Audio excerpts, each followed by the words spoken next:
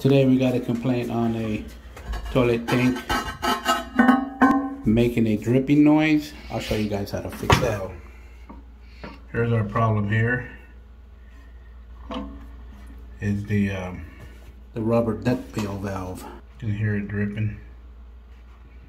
So water's going in the bottom of this pressure assist tank here. Here at the air inducer cap.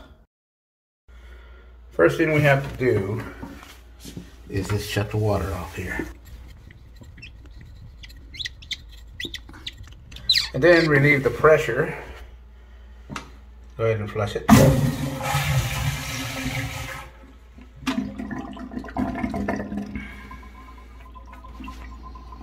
Then open this up. You could try to tighten this up. Sometimes if you tighten it up, it'll stop the leak, but I tried that, it didn't happen, so just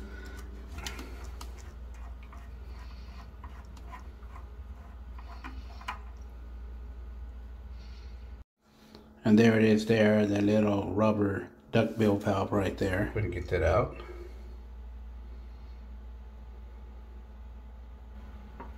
So just get that out.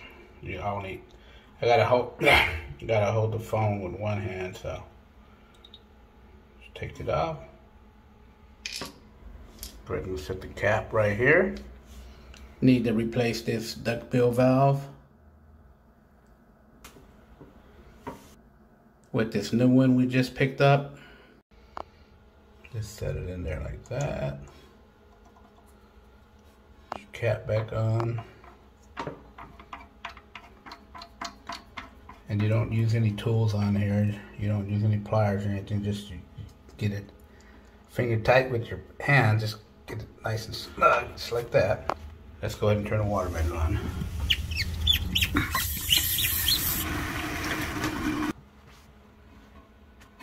There it is there. Let's go ahead and flush it.